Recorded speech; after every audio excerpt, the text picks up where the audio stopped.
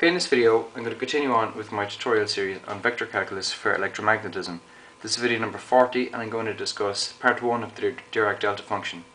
I'd like to draw your attention to my website universityphysicstutorials.com, and if you'd like to find out news or updates on my posts you can follow me on Twitter at AdamBT503. So this will be part 1 of 2 videos. I'm going to give a reference video, by the way, or we'll say a reference site, the Khan Academy. Okay, so Mr. Khan has quite a good video and I think it's worth looking at, but we'll see. We'll see. Maybe you'll understand what's going on after this. So the delta function is something which is seen all over physics and in lots of different places and all over mathematics. So it's very important. And in many respects it's very mysterious, and I certainly spent many hours as an undergraduate trying to work it out. So I'm going to try and explain my understanding, at the very least, of the Dirac delta function. First I'd like to try and motivate it. And let's say we have a function, and I'm going to start by thinking about, let's say, electronics, or if you go into a lab and you're looking at circuits and you're trying to look at what your circuit is doing on an oscilloscope. So let's say, for example, you have a function which is constant in time. So y is going to be, we'll say, whatever value, let's say x, for so long as your time exists, so it's between negative and positive infinity. And I'm sure at some stage you might have seen a step function as well. So a step function is something which is off for lots of time, then suddenly turns on, and then it's on for the rest of time. So we define this as a step, of course, for obvious reasons. So we'll say that the way we define a step is that y is equal to 0 for t less than 0, but y is equal to, say, let's say x for t greater than or equal to 0. Simple. Now, what happens if we have a new function which kind of turns on? It's off for a long time, then it turns on. It's on for a short period of time, and then it turns back off and stays like that for the rest of time. So this is not, it's not quite an impulse, but it's approaching an impulse. Okay, so here we would define it as follows. We'd have y is equal to 0 for t less than 0 as per the last definition. We would have y is equal to x, y is equal to x, so long that time is between 0 and a. So I'm going to define a here and 0 here. This, by the way, is at 0 as well. And finally, we would have y is equal to 0 for t greater than a. So, okay, right, I'm sure you can understand that. And you can see where we're going next. So let's say now we have a function which is off for a long time, then it shoots up, it's on, and kind of dies away and goes away. So this is an impulse. Okay, this is an impulse function. So here for y is equal to 0, or at t less than 0, but y is equal to, say, let's say for argument's sake it's 100x, so it would have been x up to now. We're saying it's much bigger than it has been in the past. And here it would have been when t is greater than or equal to 0, but less than or equal to, we'll say, a over 100. So my point is, this time after shrinking it down, so this is a over 100, this is 0, this is 0, and this might be 100x, for argument's sake. And finally, we can kind of generalize this, I'm sure you can see, to an actual impulse, the theoretical impulse, which is as follows. It looks like that if you were to draw it, and it would be at y would be 0 for t less than 0, and for t greater than 0, and t greater than 0 for both of them, right?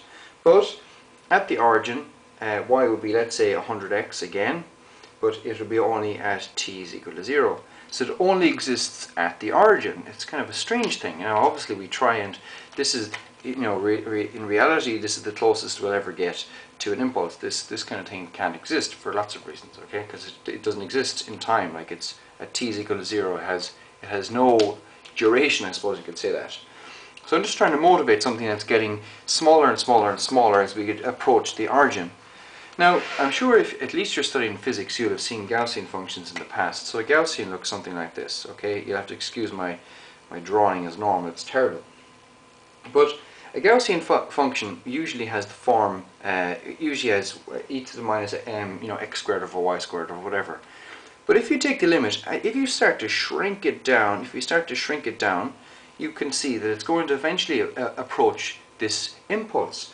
So let's say, for example, we can define our impulse y of t as follows. It could be the limit as sigma approaches 0 of the following function, and this is our Gaussian. So we'll say we have this kind of normalization factor, 1 over root 2 pi sigma, and the square root of root 2 pi and then sigma, and then we have our Gaussian function e to the minus, say, t squared over twice sigma squared. Don't mind, the general form is e to the minus x squared over y squared for a Gaussian. So we can say that this function, as you take the limit, we'll say as sigma goes to 0, and goes to 0, not is 0, it's going to approach something that does that. Okay, our impulse function. Alright, so I'm hoping you're following me. I'm hoping one of these at least will resonate with you and say, yeah, I've seen that before, yeah, that kind of makes sense. Alright, because there are lots of different ways of looking at this. And finally, in terms of motivation, what about a limit of triangles? A limit of, we'll say, triangles. So let's say each triangle, we have height height equals n, and width is inversely proportional to n. So n is just some sort of an integer. So if we'll say plot this function, it would look, this series of functions. Say there's 1, there's 2, there's 3. Let's say that's 1. Say that's minus 1, minus half. I don't know. This minus 1/3, whatever. Okay, there's a half. There is, I don't know. Let's say that's plus 1/3. So this function would look as follows. If you draw the first one, we would have our triangle doing that. If we draw our next one, it'll be doing this. And if we draw our last one, we'll say in this case we're doing this. So we see this one is also approaching, in the limits, this one also approaches our impulse, and you can see it there drawn in blue as our impulse.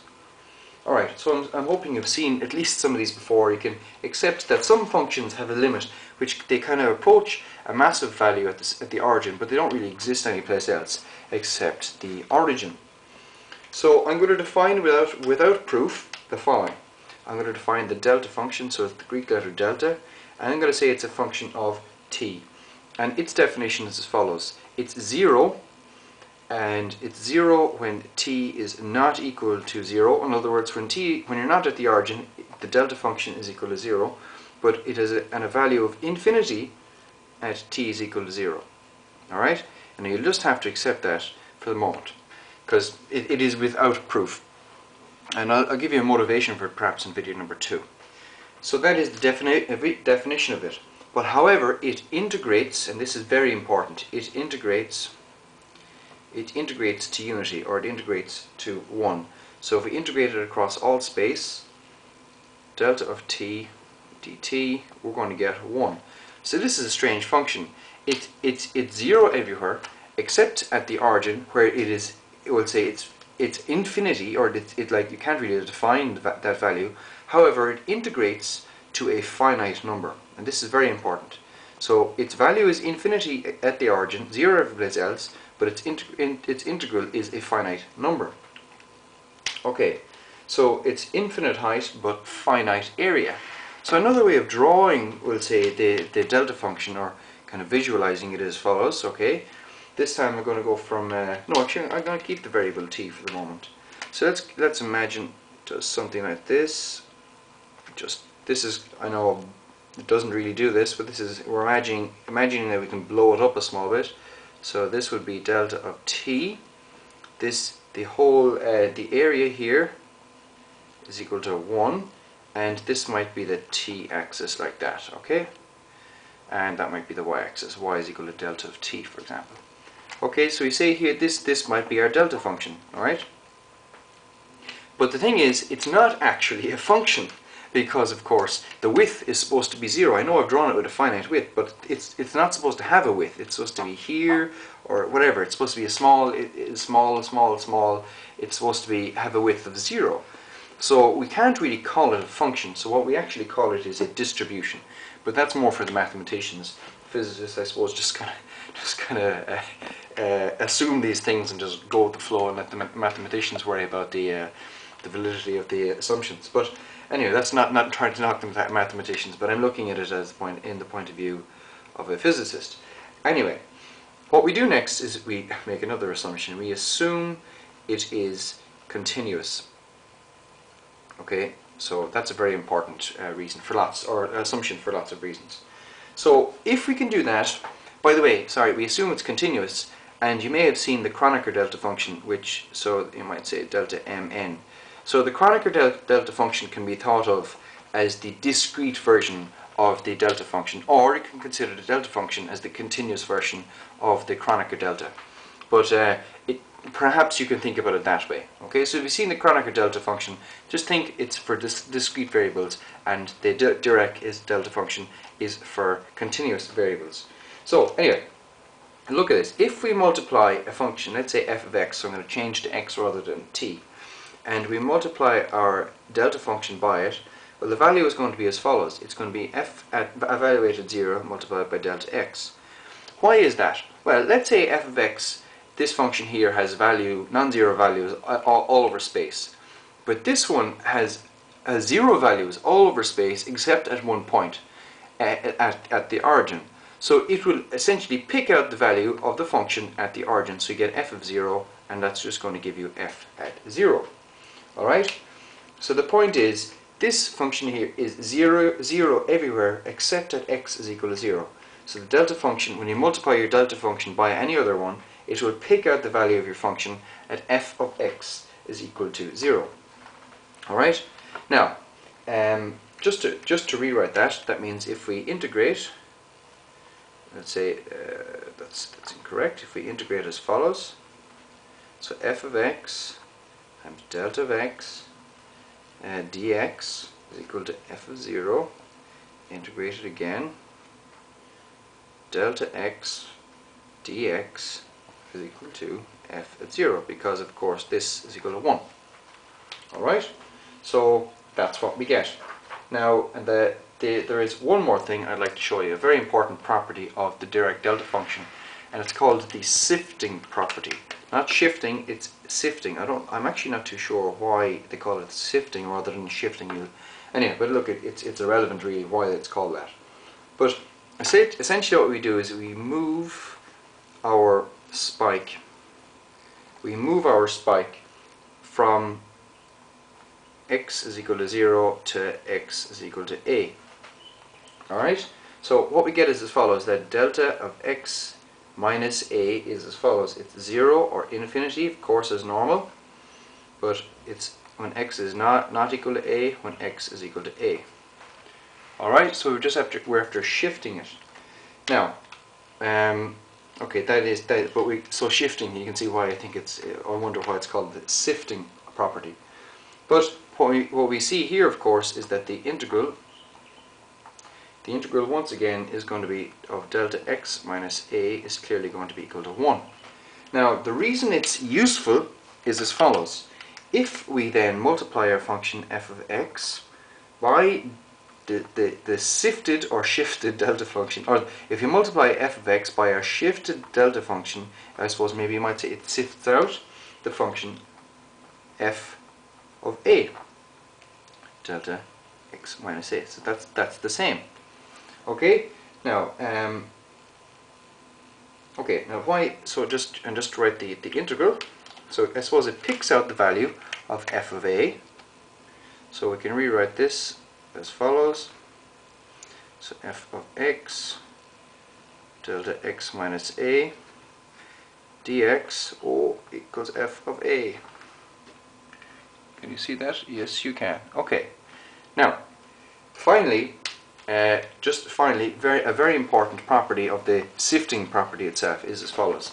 You can shift the variable on f or on delta. Because if you think about it, let's say if we had f of x multiplied by the delta function, the shifted delta function, but that's going to be f of, we found that it was f of a. But similarly, if we do this, if we evaluate f at a and instead multiply by, sorry, that's incorrect. If we do this instead, if If we instead shift the function, multiply by delta of A, what we're going to get is f at A. Okay, so that's all I've got to say about that so far. Thanks for watching. Please pass it on to your friends, subscribe to my channel, and you might visit universityphysicstutorials.com.